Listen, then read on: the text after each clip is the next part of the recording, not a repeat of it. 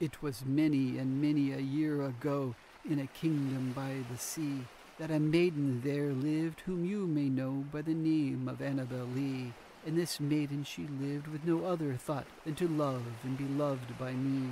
I was a child and she was a child in this kingdom by the sea, but we loved with a love that was more than love, I and my Annabel Lee, with a love that the winged seraphs of heaven coveted her and me.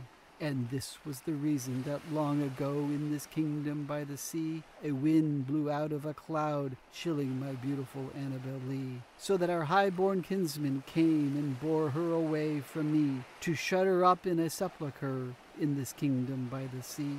The angels, not half so happy in heaven, went envy her and me. Yes, that was the reason, as all men know in this kingdom by the sea, that the wind came out of the cloud by night, chilling and killing my Annabel Lee. But our love, it was stronger by far than the love of those who were older than we, of many far wiser than we, and neither the angels in heaven above, nor the demons down under the sea, can ever dissever my soul from the soul of my beautiful Annabel Lee.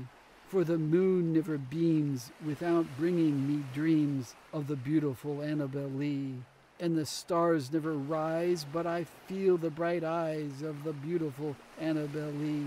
And so all night tide I lie down beside, oh my darling, my life and my bride, in her sepulchre by the sea, in her tomb by the sounding sea.